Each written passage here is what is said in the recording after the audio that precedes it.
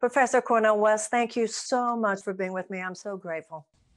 Well, I just want to begin by saluting you, my dear sister. You are one of the few in the higher echelons of public life and the public conversation who understand the intimate relation between the spiritual and the social, the personal and the political, and the existential and the economic. It's very rare that people have that synoptic vision and they connect the spiritual decay to the social misery, the emptiness in high places, the challenge for those who are struggling economically, so that spirituality, morality, integrity sit at the center and the beginning of any serious discussion about the relation of a self and a society. You one of the few to do that, my dear sister, and I salute you for that. You've been consistent over the years, down through the decade. Now, you know, you're much more ecumenical than I am. I'm much more just rooted in Jerusalem, Judaism, Christianity. But you come out of the Judaic Christian sensibility, but you embrace forms of spirituality that go far beyond what I tend to be able to do, but it's still a distinctive calling that you have. And I appreciate that. Thank you very much. First of all, I'm honored by those words. And certainly you are one of the people that not only teaches me and how many millions of other people, but also keeps hope alive. Because it's one thing to learn these theories, to learn these ideas, to learn these principles from people who are no longer with us on this planet. But the fire is living. And you are one of those people that embodies. There's something about the embodiment of hope. I heard you say that hope is a verb. So it's what we can fuel now. Absolutely. And that matters to both of us. And I want to talk with you about the blocks to the emergence of the spiritual fire in a way that makes a political difference in America today. First of all, I think a lot of people, when we talk about morality, the way you and I talk about love concretized and resacralizing the world, I think a lot of people don't necessarily know what we're talking about bringing morality into politics. They don't necessarily know what we're talking about the prophetic legacy of Jerusalem. Could you tell us what that means? I'd like to begin with my soulmate, my dear brother, the great Rabbi Abraham Joshua Heschel. First essay he wrote in the English language. It was about his fourth language. He just got here in March of 1940. But he wrote an essay called What is Piety? And piety, of course, is the depth that we have for the forces of good in our lives from womb to tomb. The acknowledgement of the kind of love injections, the acknowledgement of the sources of empowerment and enablement in our lives. It could be our parents, our coaches, our friends, even our kids later on in life. So that when you talk about the prophetic legacy of Jerusalem, you're really beginning with a note of gratitude. And gratitude is very important because it doesn't allow a whole lot of space of narcissism in the soul. Of gratitude is at the center of it. If you have a thank you, a thankfulness as your fundamental disposition toward the world, all the negativity in the world, yes, it's real, but there's sources that allow you to be thankful. So remembering the best. And of course, the Hebrew scripture begins, remember when you were in Egypt and I delivered you. Remember when you were in trouble and your mama came in trouble and your friend intervened. So that when you think of the prophetic legacy of Jerusalem, you're beginning with a deep sense of thankfulness and remembrance tied to reverence, something bigger than your ego. In the secular mode, it could be equality, democracy, freedom, self-realization. In religion, it could be God, it could be Yahweh, it could be Allah or whatever. For me, it's Jesus and God, the reverence of something bigger than me. Now, I come out of the Black church, so it's the kingdom of God. And I'm told if the kingdom of God is within you, then everywhere you go, you leave a little heaven behind. That's a way in which you enact and embody that reverence rooted on a remembrance, but it results in resilience and resistance. And you got all three of those in that powerful essay by Heschel. That resilience and resistance tied to reverence, grounded in remembrance. And at the center of it, of course, is Hesed, is that steadfast love, that loving kindness to orphan, widow, fatherless, motherless, persecuted and subjugated. And that is the covenant made, right? Do justly, love mercy, walk humbly with thy God. It seems to me that where a lot of people forget is that they are grateful, but it's not enough to be grateful that you escaped the land of Egypt. You must remember to be kind to the stranger today, for as I was once kind to you when you were in the land of Egypt. I find one of the problems in America today is how many people have escaped. Yeah. But forget, it's not enough that you escaped. You have to help those who have not escaped. Absolutely. Not enough that you made it. And it's not enough that you're grateful that you made it. Isn't a way that we display and demonstrate our greatness is to remember not only that our ancestors were enslaved in the land of Egypt, but that some people on the other side of town are right now. And don't tell me you thank me for rescuing you if you're not willing to rescue others who are bound today, because doesn't that go under the signature of God shall not be mocked? He sees that for what it is, correct? Oh, no, that's a powerful point, my dear sister. And for me, even given all, genocide and so forth in Hebrew scripture, that the genius of Hebrew scripture is actually rooting that kind of universality that you talked about, the willingness to help others, what Dietrich Bonhoeffer called what it means to be for others. He called Jesus the man for others. That the whole tradition, Amos, Esther, Isaiah, and so forth, is this exactly what you acknowledge.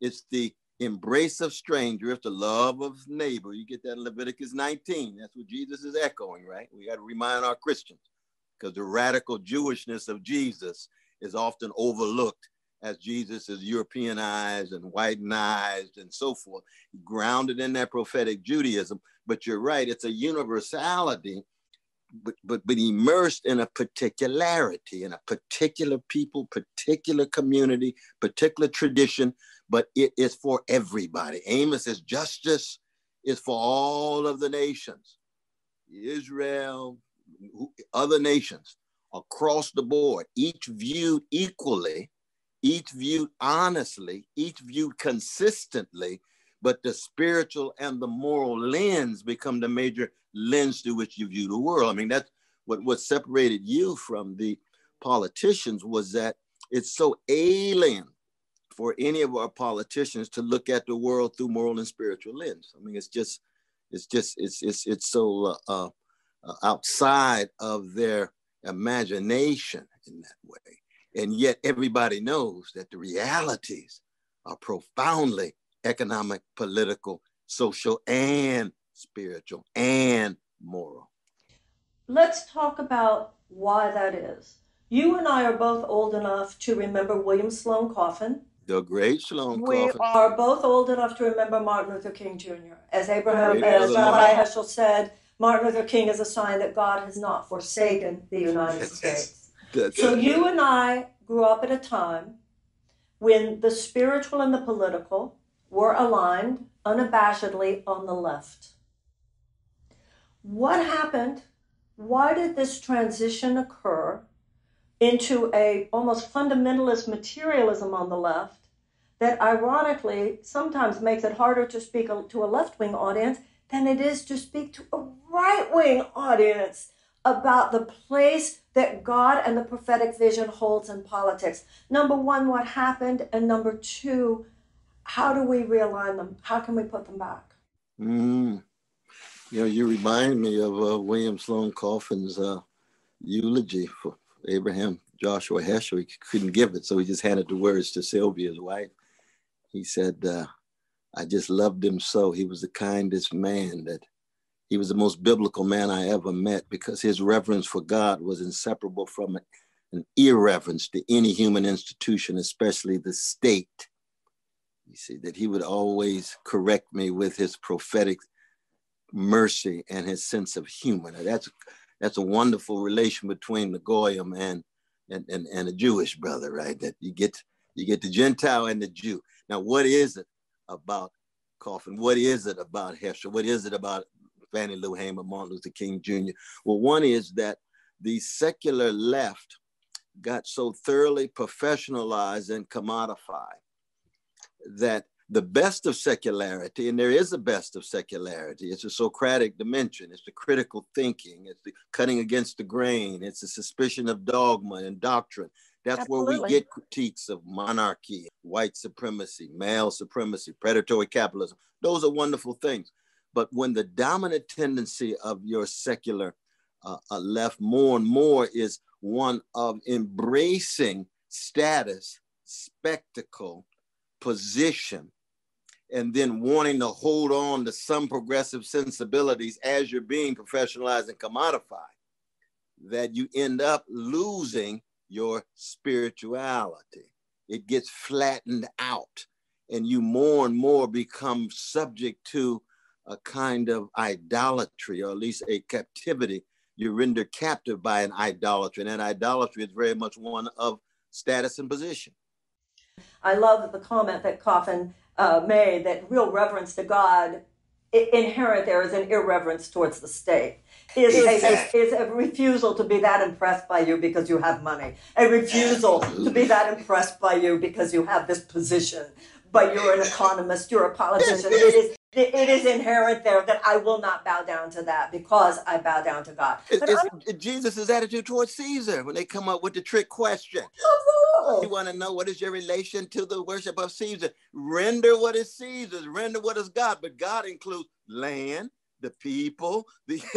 So you know that Caesar's going to be subordinate too. Every flag subordinate to something grander like a kingdom of God or beloved community or something grander than just what is in place at present. You're absolutely right.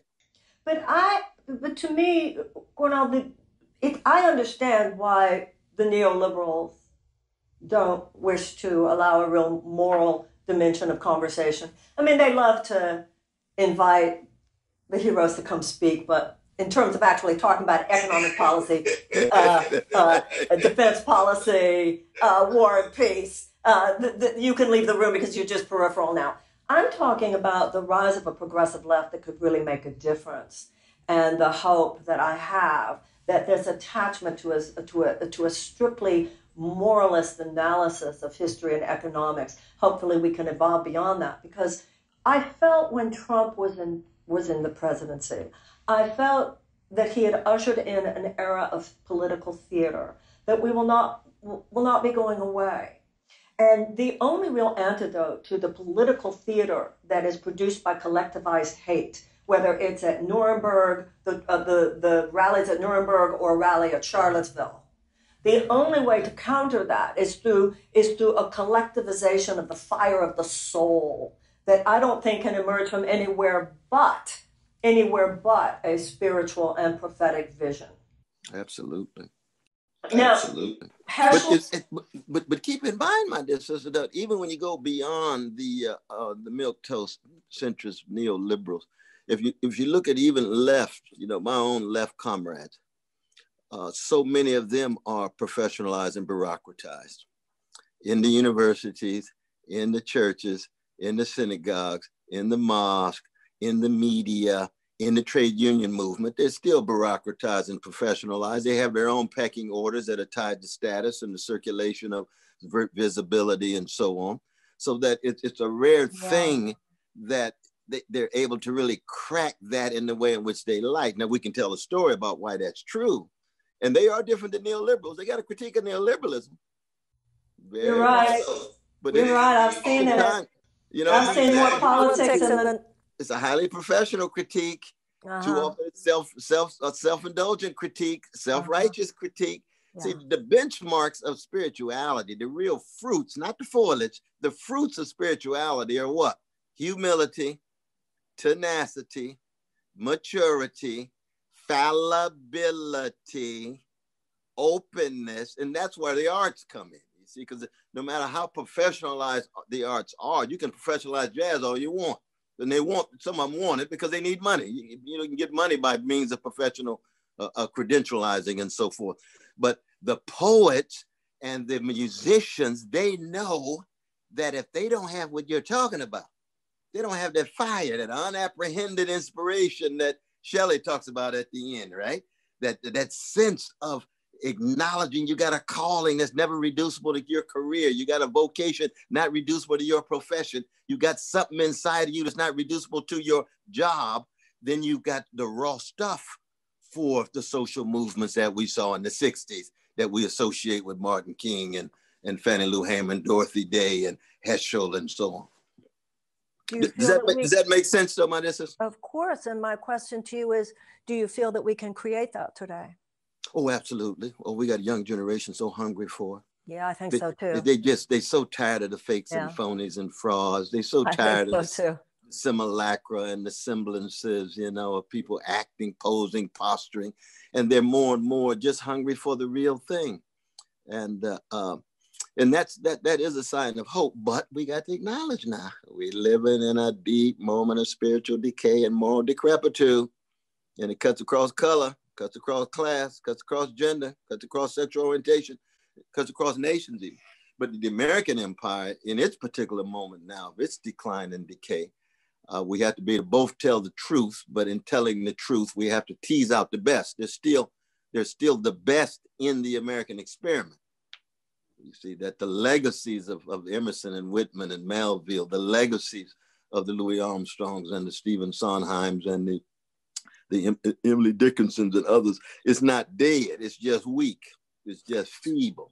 And that dichotomy has also always been with us. The greatness of the ideals, the greatness of the thinkers, the greatness of the artists, the greatness of politicians has always been, and in every generation reiterates that struggle between forces of greed, forces of racism, forces of sadism, forces of empire that are our mortal wounds, which takes us to the issue of race. One of the things that seems to me about Donald Trump is that he didn't just cause a wound to America, he revealed so many of the wounds, the underlying wounds of America. And one of the things that I've heard you talk about is how there will not be unity without repentance.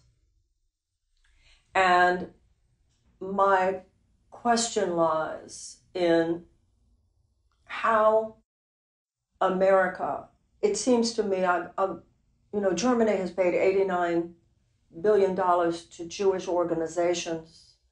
That doesn't mean the Holocaust didn't happen, but I think that those reparations have gone far towards establishing an emotional and psychological reconciliation between Germany and the Jews of Europe that would not have happened otherwise. So it seems to me the question now is how we move from, I think we have enough Americans who are no longer in denial about the racism that is infused into our functioning. I think we have reached a point where enough people see it now. What are your thoughts about how we move the conversation now from recognition to genuine repentance? And once again, because repentance is a spiritual movement within the heart, you can't have the political healing we need without that movement within the heart. We now have recognition. We need to move to repentance and then real restitution and reparations. Where do you see that going? How do you see it happening? Mm-hmm. Well, one, I do want to salute you being the only presidential candidate to hit reparations head on. I remember your powerful presentation there in October at Louisville with Sister Yvette Cornel and Brother Antonio Moore. You remember Brother Tone? I do. I saw you there. Hitting that head on. It took a lot of courage to do that because reparations is a taboo issue. You know what I mean? It's almost like the Israeli occupation when it comes to foreign policy. Nobody wants to touch it. You say, no, we're going to hold on to our morality. We're going to hold on to our spirituality and talk about any issue in the world across the board and try not to fall into any of the xenophobic pits that's there. But, I think in some ways it goes back to the blues question of Beethoven. Beethoven used to say, every morning I get up and look unflinchingly at the grimness and darkness of the world and still muster the courage to love the truth and to love beauty. And you say a nation has to do that, you see. Can we look unflinchingly at what we did to indigenous peoples? Well, you see, in a minute, neoliberals want to say, well, we know race is our original sin. Slavery is our original sin. No, slavery wasn't the original one. It was indigenous peoples. Don't exclude them, because then you want to look at America just as a democracy with a deficit. rather than an empire that took over land and people. So slavery was the second sin. So already, love the truth. You got to love the truth. And Beethoven loved that truth in that music. He put his whole soul there. Very painful, very difficult. It's going to be very painful, America, to look unflinchingly. And you said the same thing at the church there, St. Stephen's, with our dear brother, Reverend Crosby. You got to look unflinchingly at the history. Who have we been as a nation? At our best, at our worst. At our best, here comes Elijah Lovejoy. There's Lydia Maria Child. There's John Brown. These are white brothers and sisters doing what? Telling the truth about white supremacy, giving their lives. Then you got the black side. Well, you got a whole lot of like on the black side doing the same thing, but it's a moral, spiritual issue. Here comes Jim Crow thereafter. But the first thing is coming to terms with indigenous peoples, genocidal effects, dispossession of land, American enterprise before it was a country, a corporation before it was a nation. That's not anti-American. That's the truth about America. But the best of America is we got a whole host of fellow citizens of different colors and genders who tell the truth about that America and still hold on to our common humanity, hold on to our humane relations with one another. So yes, you have to acknowledge, then you have to, as you say, repent in the terms of acknowledge what has been done and where one has gone wrong without being trashed, without being disempowered, but acknowledge that grimness and then see how do you move forward in terms of some kind of repairing of the wrong. And reparations is just one particular way of repairing the wrong.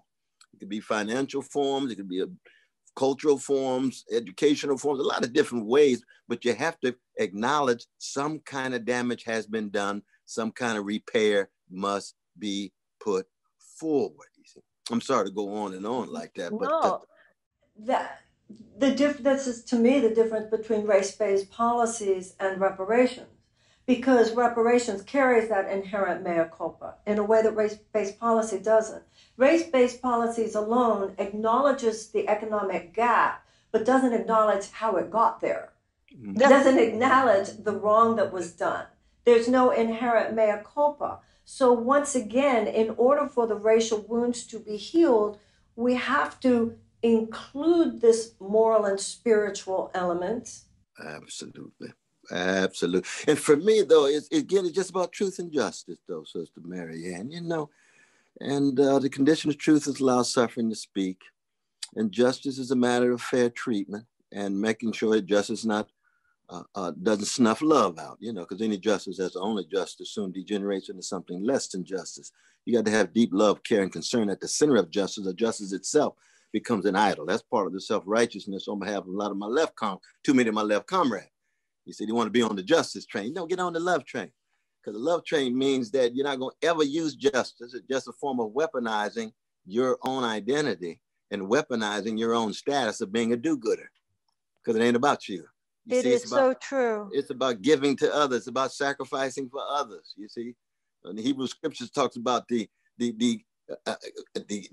attempt of spreading that hesed. That's not about weaponizing that to make you feel good about yourself. Esther's about to go under when she takes a stand, right? That's courage. That's taking a risk. That's putting something ahead of your own self so that the love and justice will go hand in hand in that way.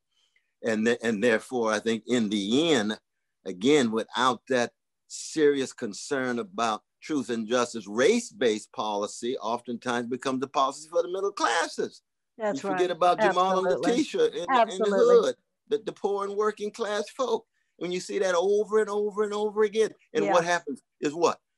Talk about progress for Black people is measured by how many are successful, how many are making money, and you forget about the Black masses catching hell, unemployment, and unbelievable decrepit education, and not enough schools, not enough jobs with a living wage, and so. But it's the least of these. This is always the lens through which you view things, right?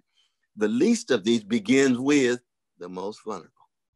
Yeah, there are a lot of people who point to a Tyler Perry or an Oprah Winfrey or Magic Johnson and say, see, Black people can make it. To say that a genius, and to be honest, that of itself is an improvement over what used to be, that if you're a genius, no matter who you are, you have a good chance of making it in America. You shouldn't have to be a genius. Absolutely. You shouldn't have to be a genius to make it in America. Absolutely. What, in your mind, what is the main thing that white America, whether left or right, does not understand that we need to understand?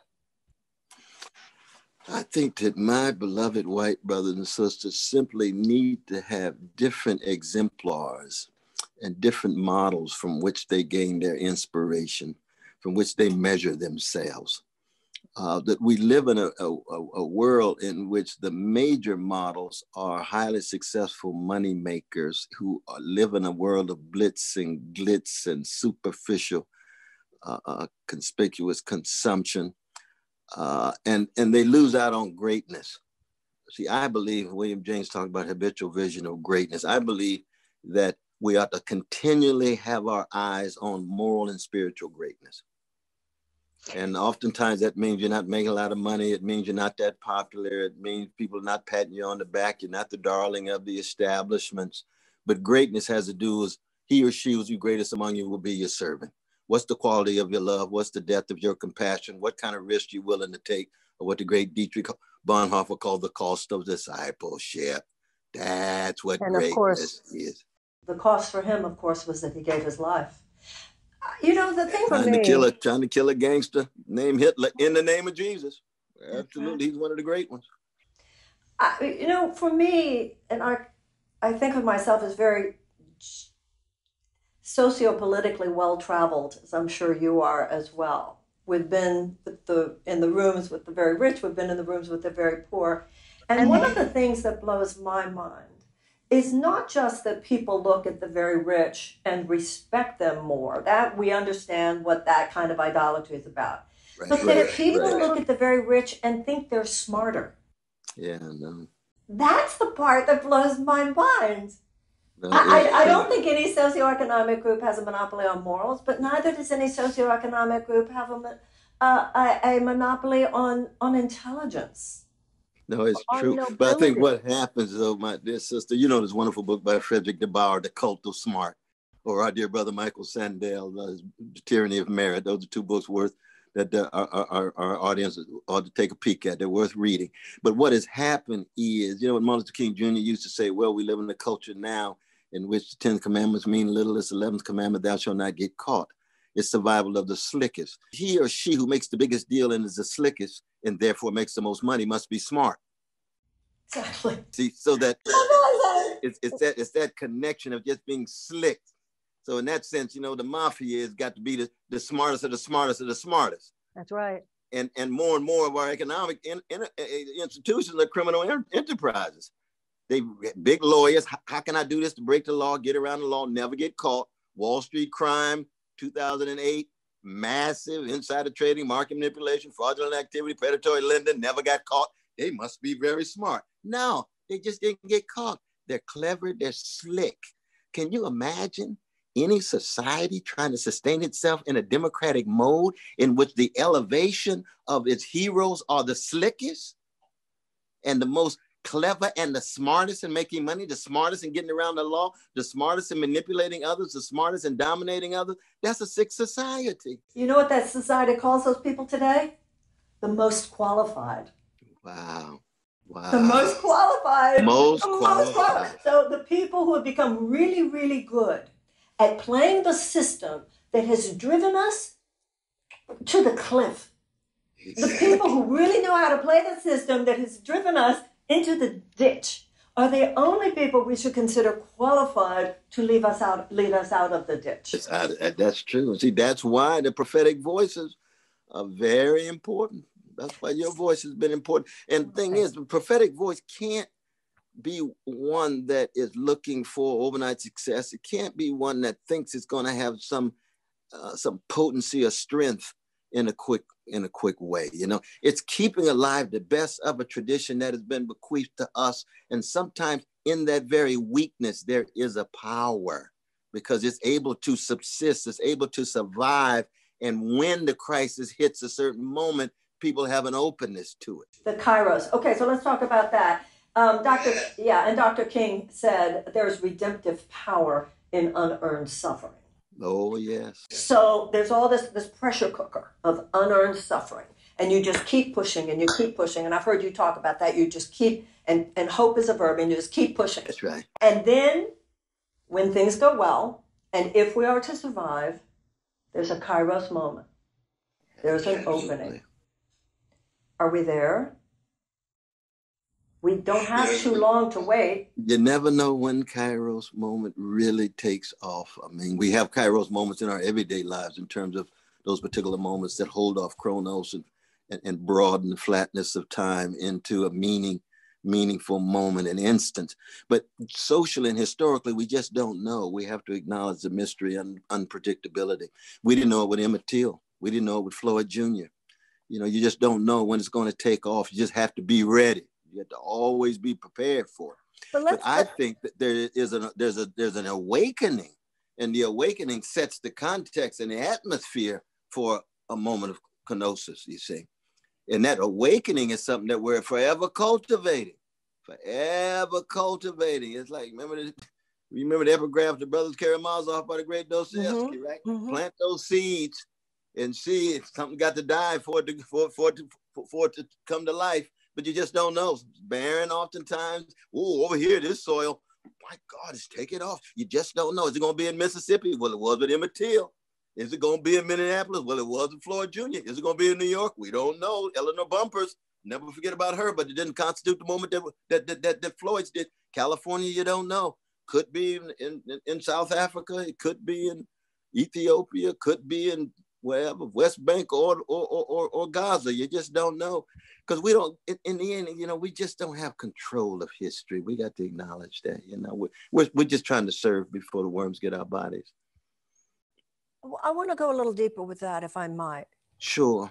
I think there is something here about what we do have control over. Mm. On one hand, there are the miracle moments and what sociology calls the local discontinuity of history, where why did it happen in that place? Why was there a genius cluster in that place? There is a global rise of right-wing authoritarianism right now. Oh, and neo-fascism. Oh, absolutely. But there is also, and including in the United States, but there is also a global rise of these miraculous openings. Absolutely. These Kairos moments. Absolutely. And one of the things that's known about these Kairos moments is where history meets the man or woman who appears. Bernice King talks about the moment and her father. Was it her father or was it the moment? And how did her father meet the moment and how did the moment create the father? But it seems to me, Cornel, that this is not about one man or one woman, or it's not an age of soloists. It's an age of a song that is emerging. And when you talked about courage, it seems that people are still waiting for more data. The era of data collection is over. We know what is true. We know what we have to do. It seems to me that it's about all of us. What we do have control over is how devoted are you willing to be? How embarrassed by the system are you willing to be? How mocked by the system are you willing to be? How courageous are you willing to be to lay it all down in search of that which is beautiful before you die? Absolutely. No, that's it though. That's it. Anybody who is willing to persist with integrity in the face of mockery, and to persist with love in the face of being hated, persist with courage in the face of terror coming at you, and persist with a sense of humor. You see, even Jesus doesn't have that. You know, we got to go to Shakespeare's Falstaff. We got to go to Moms Mabley. We got to go to George Carlin. We got to go to Lenny Bruce. We got to go to Mark Twain, Ishmael Reed, and Nathaniel West. That sense of the comic that, again, is much more associated with art than it is with religion. You see, religion is not known for generating the comic. No, Heschel said synagogue is where prayers go to die. So we got to get over the institutionalized religion. We get that. But I want to talk about But that armor you're talking about for the Kairos moment, which is going to be collective, it's going to be a cacophony of voices. It's going to be polyphony. We're not talking about one solo. You're absolutely right about that. And it's probably more disproportionately going to be led by women, given the openings for patriarchy that has been in place for thousands of years. You know, it's not because they're women. Okay, but let's go back to this a little bit, because you keep saying how you see this power in music, you see this power in art, but we have to go back to it has to be in politics as well. And I heard you say, and I totally know it's true, that if you try to take a moral vision into the political establishment, if you give in to the political establishment, your moral vision will be truncated.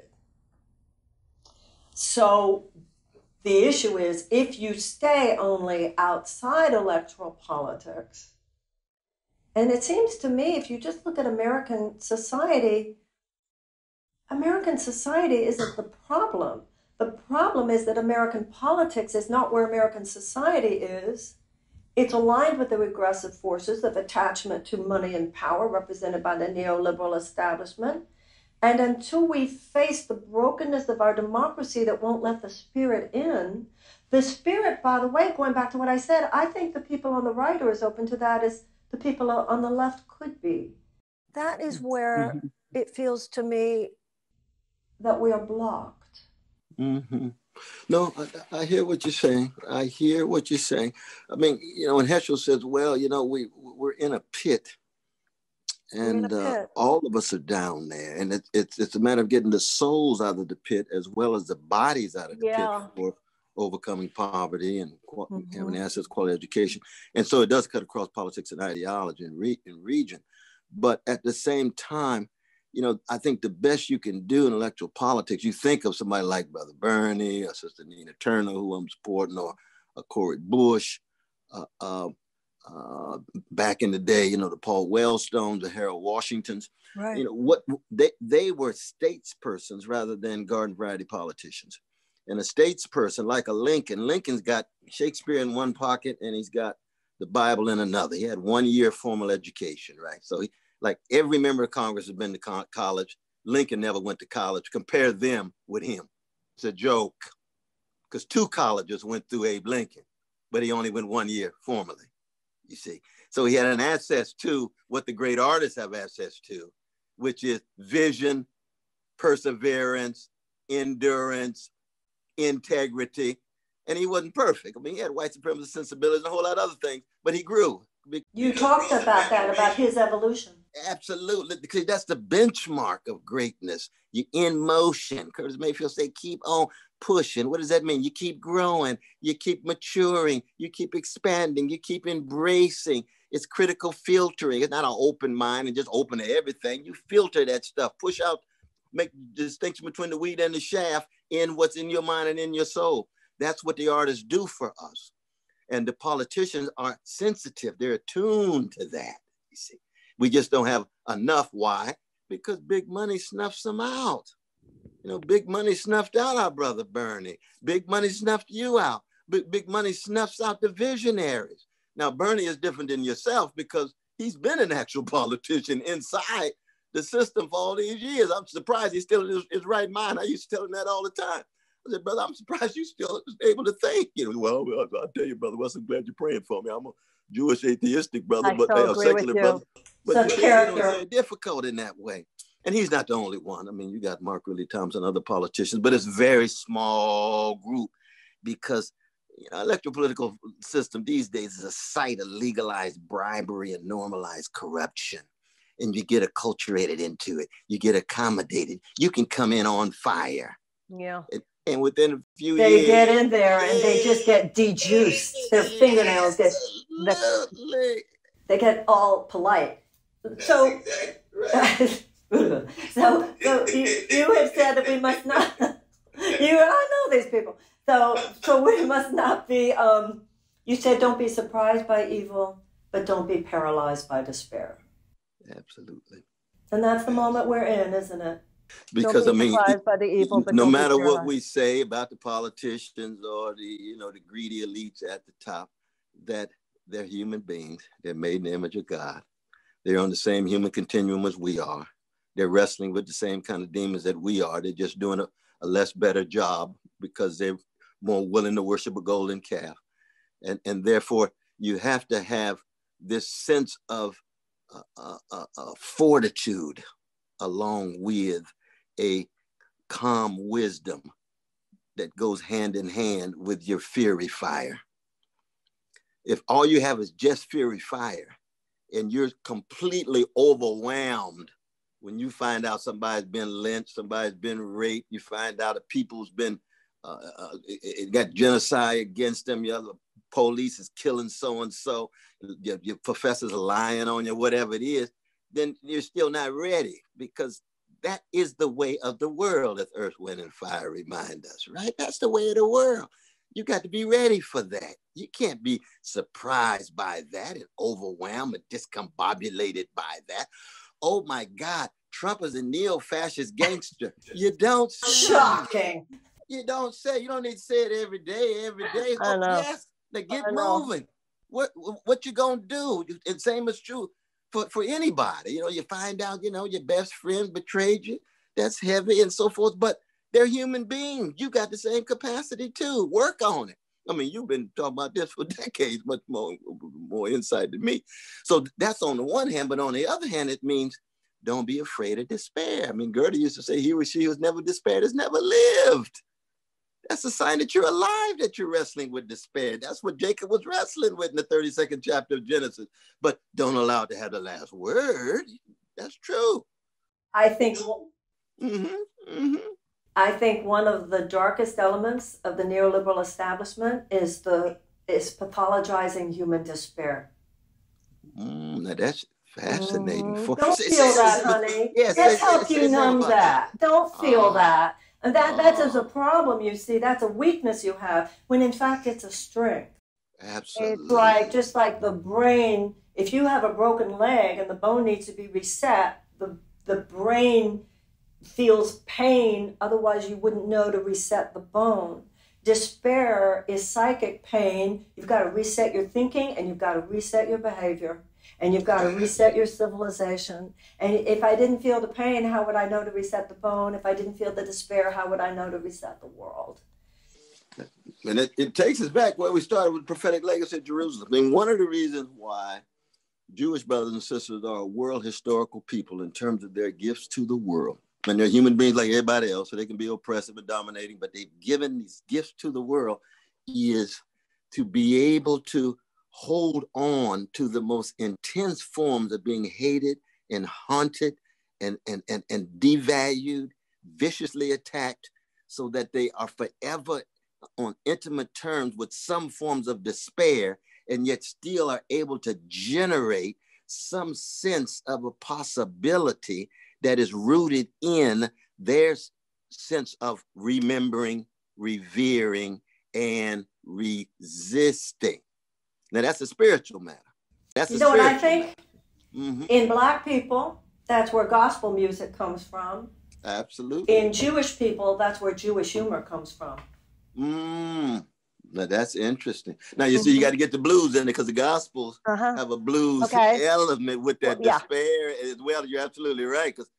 But you're absolutely right. I mean, both are tragic comic. Now, the most difficult thing, I've always argued that the prophetic vocation, prophetic witness, is cruciform in character and tragic comic in content. And what it means that if you follow in Jesus into the temple, of course, temple is the largest edifice east of Rome with all the troops, 600 troops. You got the bankers there, you got the intellectuals there, you got the politicians there. He's running all of them out, that he knows he's on the way to the cross. You see, when you love the poor that much, that you're willing to be crucified. And you're going to be crucified for what? Sedition, because that's what that was. It's a seditious act to overthrow those elites, all intertwined. Hollywood, White House, Pentagon, Harvard, Yale, Wall Street, all that together. But you're still loving them. You're not trashing them. You're not demonizing them. You're simply saying, you all ought to be ashamed of your greed, of your indifference, of your callousness toward these brothers and sisters out here, the poor whites in Appalachia, and these poor browns, and the poor indigenous, and the poor Asians, and these poor black folk, and these folk around the world with your militarism and all your bases and so forth. You ought to be ashamed. I'm going to remind you. Well, see, that's the cruciform. But it's tragic comic because just like a Chekhov short story, you still got a certain grin in the face of all the darkness. You get it with Isaac Babel as well. You get in Bashevis Singer as well. That tragic comic sense that keeps you going. That's that humor that you're talking about. See, now that humor is not in Hebrew scripture. No, not in Hebrew scripture. You got Isaac, which means laughter, but that rich Jewish humor spills over far beyond the rabbis, far beyond the synagogue. That's more of a modern, right, absolutely, as is gospel music. What's in everyday life. I mean, it's pre-modern too. It's in everyday life of Jewish folk. But the elites are very suspicious of it because the embarrasses them. Right. It's subversive of all institutions. The comic, you know what I mean? It just is. I do. Richard Pryor and company, they coming at everybody because they coming at themselves too. My father used to say about race and the civil rights movement, he used to say about us as Jews, he said, just because they're not coming at us now doesn't mean they won't be coming at us later. So always be on the side of whoever they're coming after. But that's powerful. If any people, whether it's blacks, Jews, or anyone else who has a historical legacy where our ancestors, whatever they did to your ancestors, it's in the psychic bloodstream. Don't go fooling yourself that it's gone just because it's asymptomatic at any given moment. That's exactly right. And the great thing about world historical peoples, the Persians, I mean, variety, we different conceptions of what would mean by world historical, but for people who find themselves at the center of the historical stage and yet provide gifts that will enable the best in other peoples, even if it's not fully manifested in their own community, they've dished it out. They've unleashed it to people, you see. Yeah. That possibility is something that, takes us to probably the ultimate question of our time is whether, in fact, human beings have a cultivated capacity to avoid self-destruction in light of ecological catastrophe. And that's an open question. It could be that we as a species simply haven't cultivated capacities required to preserve our species. The greed is so overwhelming, we would rather have the whole species go under than for a small set of corporate elites who want to continue to get their profits tied to fossil fuel and so forth and don't care. You see, that's a deep moral and spiritual question. And that's why, we got to be vigilant. Well, the collective behavioral patterns of humanity regarding the environment, the earth, at this point are maladaptive for our survival. Absolutely. And like any species, we will either evolve, we will either mutate, or we will go, it's reasonable to assume we will go extinct. And I think, going back to Heschel, he said when I was younger, I was most impressed by clever people. Now, as I age, I'm more impressed by kinder people. And what you were talking about earlier, clever people have not only kept us from the trajectory of self-destruction, they have in many ways been the top CEOs and fossil fuel companies, et cetera, that have led us there. So the evolutionary opening, the mutation is spiritual and moral. Absolutely. And one of the basic responses to those who opt primarily for looking at the world through moral and spiritual lens is what? They're kooky. Oh, they're just so, they're just kind of floating. You say, oh, I see. Mm-hmm. Read some Dostoevsky and see how much he floats.